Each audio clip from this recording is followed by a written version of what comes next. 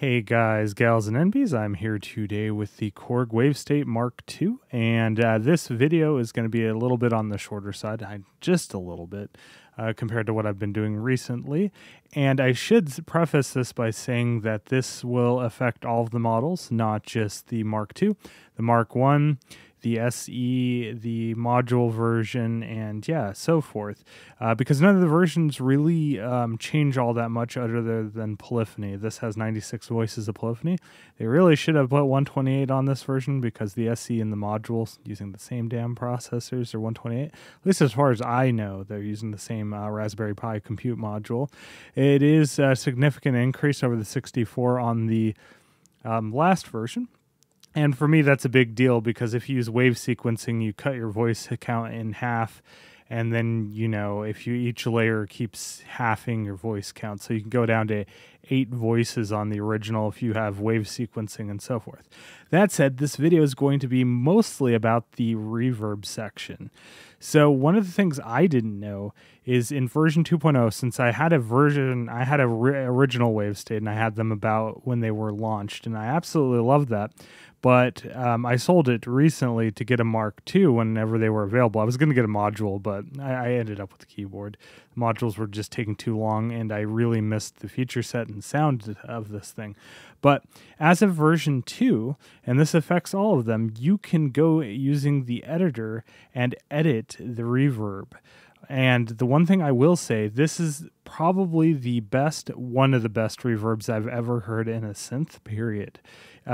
The reverb algorithm we're going to be talking about today is called the Overb, and I believe that stands for Oasis Reverb. So it initially debuted on the Oasis workstation, which is basically just an overglorified Linux computer in a large and heavy, you know, keyboard chassis. But it had some pretty cool software, and the reverb apparently sounded very good. I can say that the reverb on this is it's excellent. The only other one, I would say that the peak is about on par with this. It's not better, it's not worse. So yeah, let's get into it. So I used the editor, and you can see here there's a bunch of parameters you don't get on the front panel. One of the biggest ones was pre-delay, and I wanted to turn that all the way down for ambient patches and things like that. So at least in my, you can save the reverb presets individually. And I made one with a bunch of diffusion, a good amount of dampening, a long time, and a few macros that you can change, like size and time. And we'll get into it. We'll get into what you can change. So we're going to make this really simple. We're going to put this into basically a rompler mode instead of the wave sequencing. So you want to click the select button here.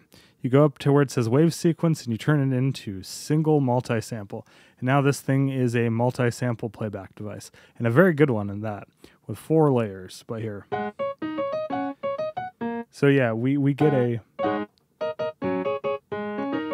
piano by default when you switch it to that mode, and we're gonna go ahead and keep that for our first one to really listen to this. All right, let's go in here and change the amp envelope to be a little longer on the release. We'll go here.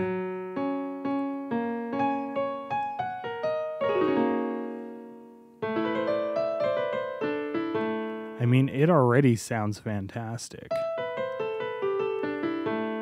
Let's go ahead and add another layer to this. So double click to turn it on. Let's switch it back over here. We're going to go back into the single multi-sample. We're going to choose the damper. So let's listen to the damper. Let's turn off layer 1. Here's the damper.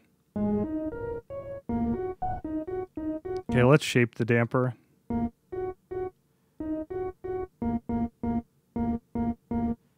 Oops, I am on the wrong layer.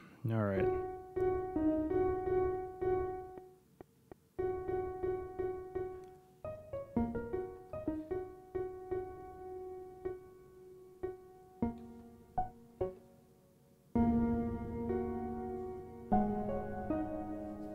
Nice. And then we're going to add our first layer here.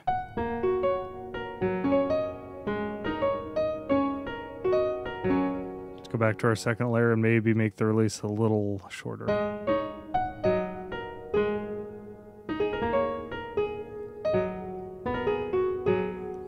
All right, It's sounding fantastic, right? Just by itself. I mean, the samples in this thing are just fantastic. And you can load your own, obviously. So, well, not obviously. I should say that's as a version 2.0 on all of them. All right, so let's go into the reverb section.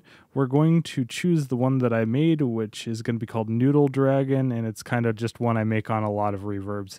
It's supposed to have long reverb tails, and it's supposed to be very dense and just modulated and just nice. And go ahead, it's turned on now, and this is what we get by the default.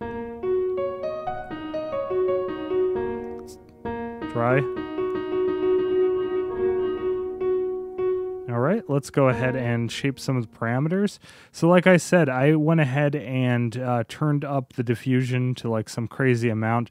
Time is cranked up, and we have the pre-decay all the way at 0. So this is perfect for ambient pads and things like that, just for anything, really. I made it try to be an all-arounder, but let's turn up the size. Turn the size all the way up.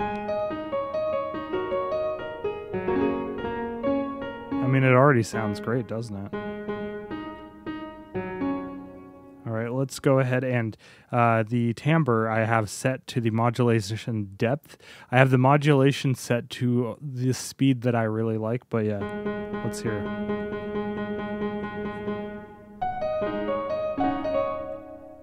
Listen to the tails. Let's turn up the time a little so you can really hear that.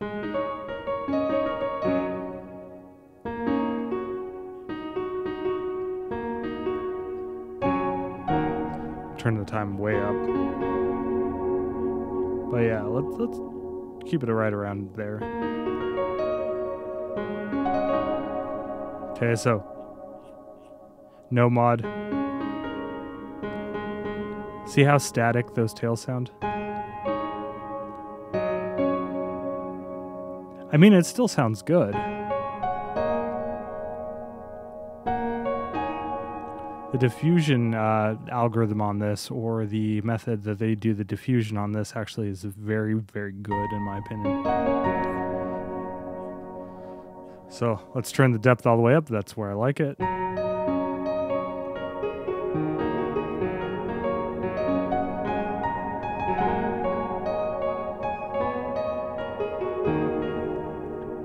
right, let's go to layer 1. And one of the very cool things, so I showed you up on the screen. I'll just bring it back up here again. You can go and you can just edit so many parameters. That goes for all of the effects. That goes for the modulation, the pre-effects, and the delays. I'm just going to use some of the built-in delays. I really like using the tape delay, for instance, so we're going to go over here.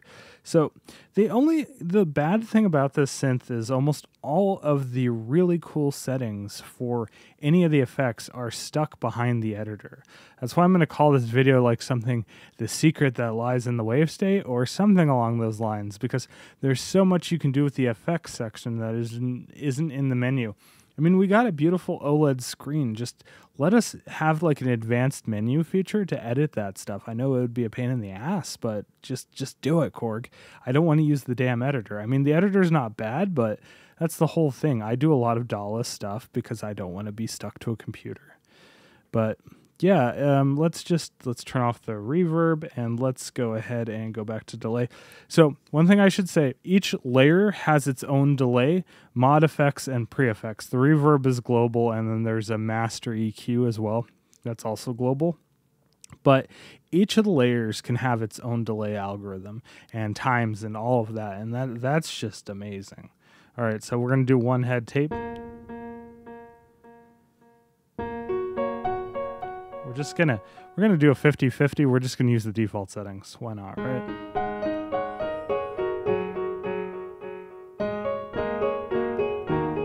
I think you have time feedback and timbre. Let's add a little more feedback.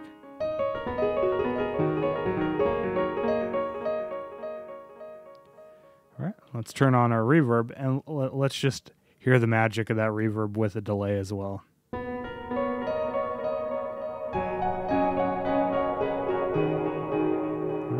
Let's go to here, and we're going to turn down the mix. We're going to turn it around 3268. So 32% of reverb signal, and then 68 dry percent, of course.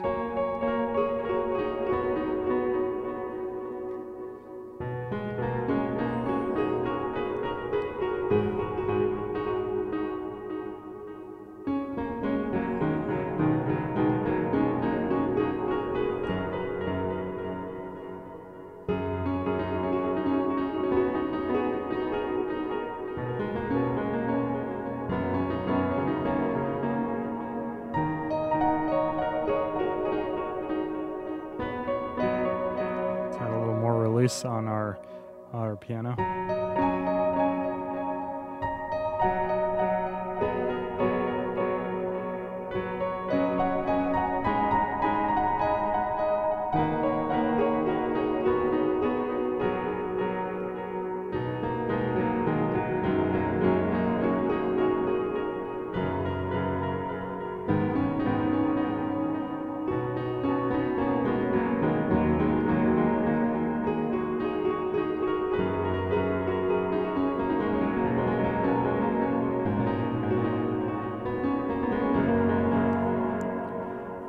That's just gorgeous, isn't it?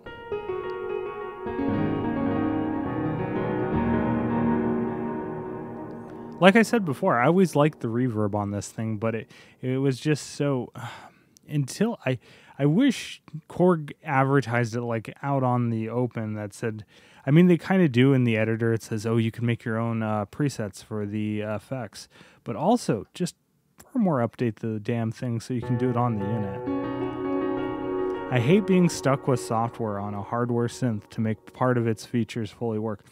The software won't be available forever, even if it's archived. It's going to be a pain in the ass to use down the line, especially on Mac OS when they change, the different environments for you to be able to access it and things like that. You're going to have to boot a legacy operating system down the line, things like that. I just hate hardware synths that rely on software to fully get the full usage out of them.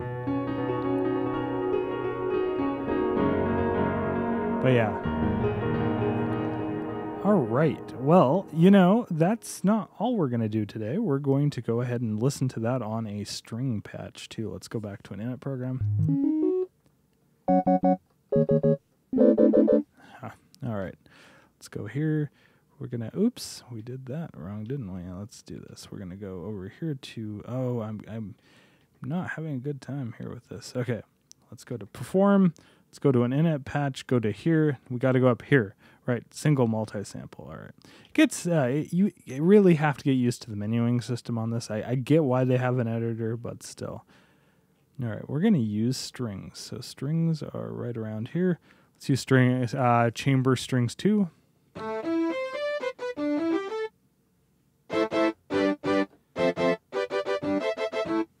Love that one. And we're going to go ahead and go to the amp. We're going to do a nice attack.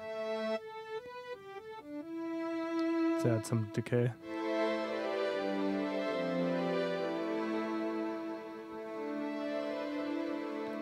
I should state that practically everything is per layer. That includes the filters. So if we want to add a little bit of filtering, we can, which I'm going to do. That'll be a pad for our pad. That's the weirdest way I'm going to put it, because we're going to put another section of strings on top of it. If you notice that the panning is really weird on this patch, yeah, it seems like lower notes are on the right channel, and then upper notes are on the left channel. Shouldn't say patch, but on the sample bank for this. I love those strings. They just sound so gorgeous. All right, I'm getting ahead of myself here. We're having too much fun. So let's go ahead and turn on a second layer. We're going to go into select. We're going to change that to single multi-sample. We're going to go over to strings. I always pass them so quick because it does have velocity sensitivity on the knobs. The quicker you turn it. We're going to use string quartet and VIB, which means vibrato, so there's vibrato to the strings. Let's go ahead and just turn off one. But it's nice, it's a delayed vibrato. You can hear that in a second here. So if I hold down, Listen to the attack. There's going to be no vibrato, but at the end there will be.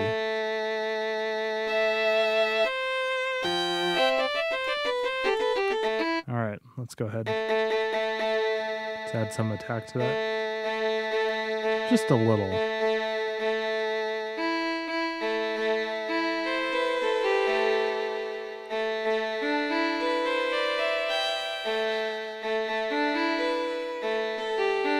All right, let's go back to this. We're going to have this come in quite a bit later.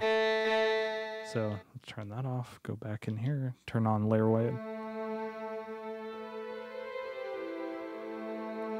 All right, cool. We're going to go back to layer 2. We're going to give its own delay effect. We're going to use LCR. Let's do that. That's cool. Let's choose a different one. We're going to go into here for the presets. Yeah, we're going to choose, that's a good one, the DDL left, right.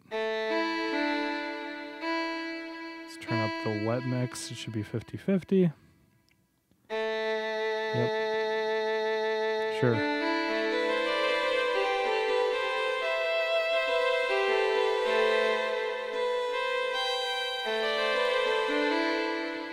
Go in and change the timbre a little. It's like your tone control, that's what it's mapped to. Gives it a nice amount of smear and movement. Let's give it a little bit of feedback. Maybe not that much.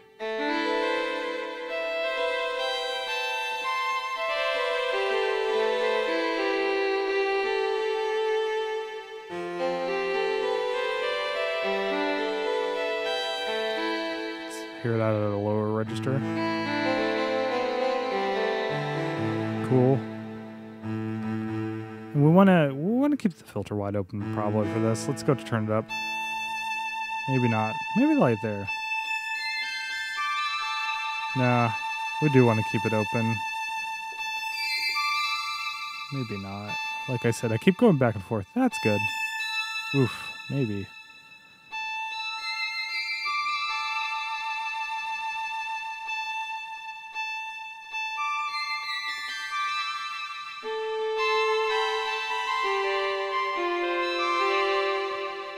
Yeah, that'll do. All right, let's go ahead and go back to layer 1. We're going to turn on just layer 1.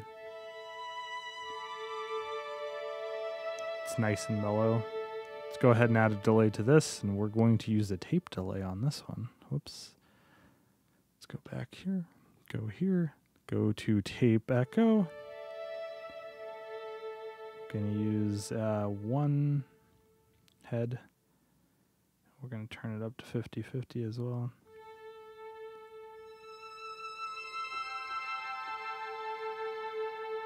Let's go ahead and turn the time way up. You can hear the artifacting there.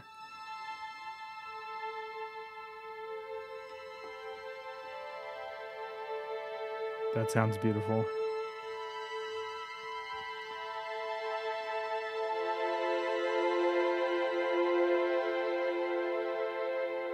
We still haven't even added our reverb yet, which we will in a second. Now let's combine both layers.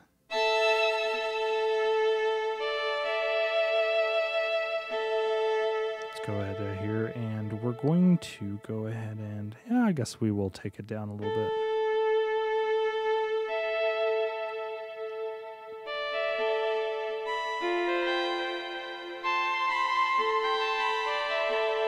And now we want to bring down the volume on that a little bit. So to do that, I believe we go into perform, yeah, and then we change this. Let's change the B layer down a little.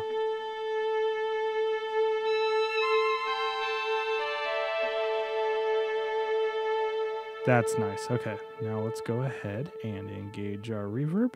We're gonna go to my Noodle Dragon, because everybody loves Noodle Dragons. Okay, let's turn up the size all the way. Let's crank the size. Let's crank the time. Let's crank the modulation. And let's bring down the wet dry to right around there. All right. And here, be ready to be blown away by this.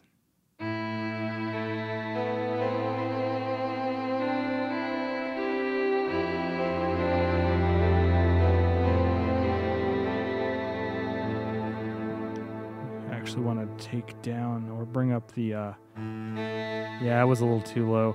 It sounds better with the reverb, so it kind of tames it.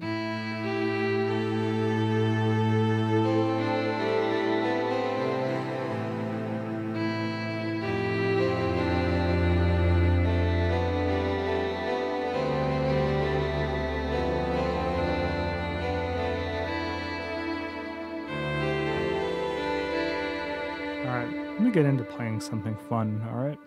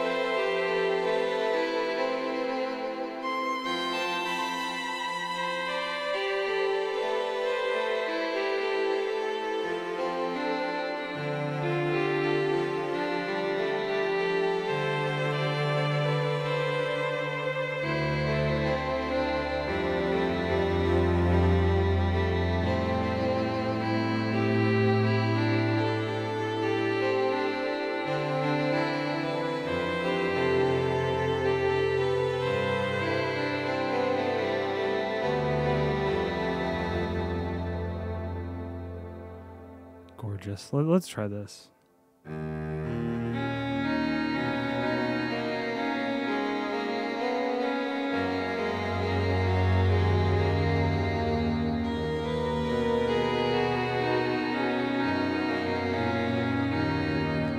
bring it a little more in. Let's make it a little slower, shall we?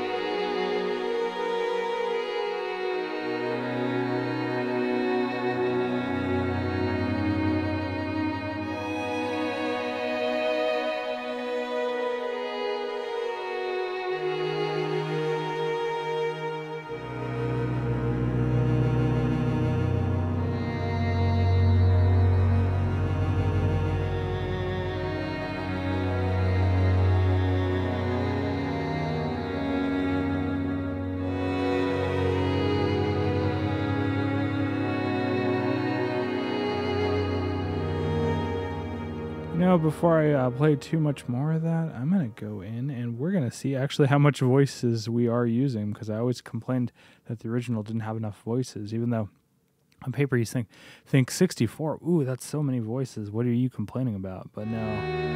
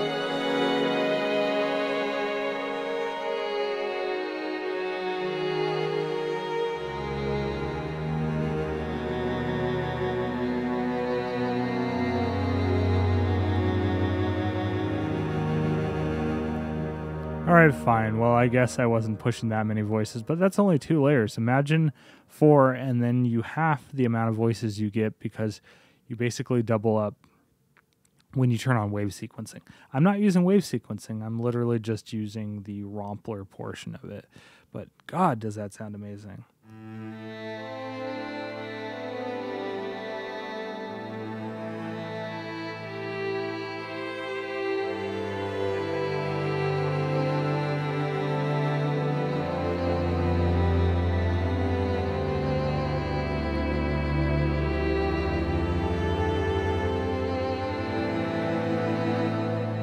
let's make it even funner. Let's funner. Anyway, yeah, we're gonna add a choir. We're gonna add a tape choir, like a Mellotron tape choir. All right, so let's do that. Let's go to voice, vocal, V. That's wind. This has a lot of wind to it. Yeah. Why is it when I want to do this always on camera? I can not forget. Oh, there it is. All right.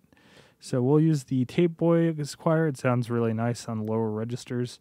Yeah, let's do that. Let's listen to that really quick. Oh,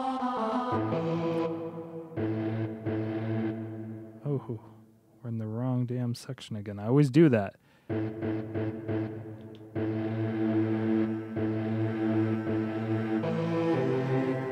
Okay, that's fine.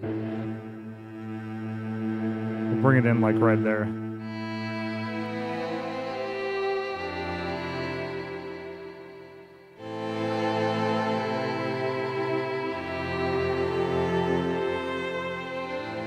We'll bring in a little bit of filter.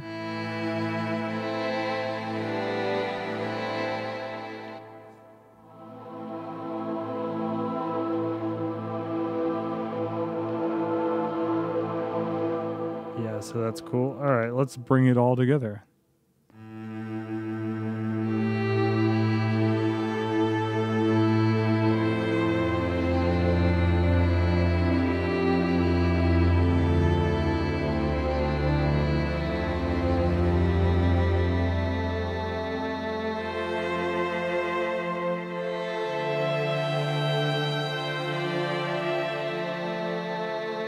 Go back to the amount of voices we're using now.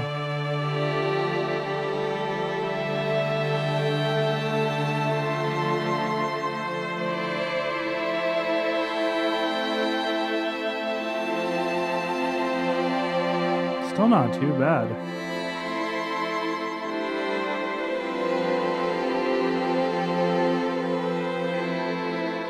Let's bring up a little bit more release on that. Well, that's way too much release. All right.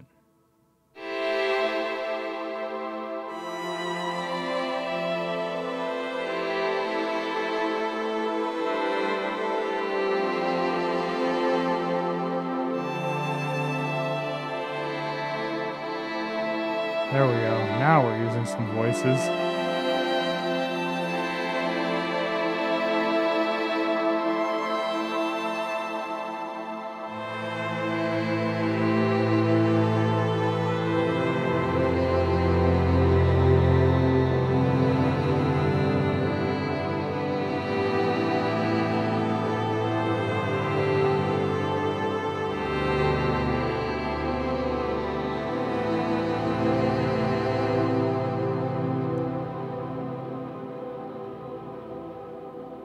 A nice long release on the choir portion. Yeah, I think it sounds absolutely stunning. I mean, tell me what you think. Do you think this sounds awesome? Do you think that the reverb is as good as I say that or I feel it is? I shouldn't say that, but you know what I mean. I feel it's like literally one of the best, if not the best, reverb on a synth, especially when it comes to the amount of parameters that you unfortunately have to use the damn editor for. But that said, you get a lot of parameters. It's not like a fancy shimmer reverb or things like that, but you know, it's 2024. Do people really care about shimmer reverb all that much outside of certain, let's say, demographics? I was going to poke fun at the praise and worship community because, you know, that's low-hanging fruit. But yeah, it's a great reverb. It sounds phenomenal with the samples on here. And you can shape a lot, and especially having a delay per layer, you can make some amazing things. This is one of the few synths I can just pull out and use without external reverb or external effects. The delays are actually pretty wonderful on this as well. I mean, it's not like you know what? You can use it instead of like a Big Sky MX. The Big Sky MX does have some more algorithms that are a little more in tune with making huge ambient pads, like the cloud and the bloom mixed together. There's nothing in here that can really do that, especially with the extra added harmonics you can add. But yeah, that said, it is passable. It's not even just serviceable for practice or something. it's serviceable for recording, and I've done that in the past with this. I mean, I love using pedals with this thing, but that said, I think I'm going to call it there, and I just wanted to really share my excitement with how good the reverb sounds on this and just how fun this is to use as a rompler. We didn't even get into the wave sequencing. I will make potentially a video on the wave sequencing. It is a pain in the ass to set up and explain to people, but I can go over some patches and stuff like that. I hope that gives you some, like, what's the word? Just inspiration there. That's what I'm grasping for. Inspiration to make your own patches for any of the wave states. It goes for generation 1 to the Mark II, and I really wish you could easily get the SE in the US, because I think this is one of those synths that I could see using a larger key bed for. I really should have waited for the module and gotten a big key bed, but you know, I heard that the key bed on the the SE is actually pretty damn good. Maybe I will look at seeing if there's a retailer out there that, you know, I can buy one from, given I have used the Wavestate in so much of my music if you go back through my channel. Anyway, thanks for watching. If you haven't subscribed already, go ahead and do so. And if you like this video, give me a thumbs up, and I'll see you next time. Bye.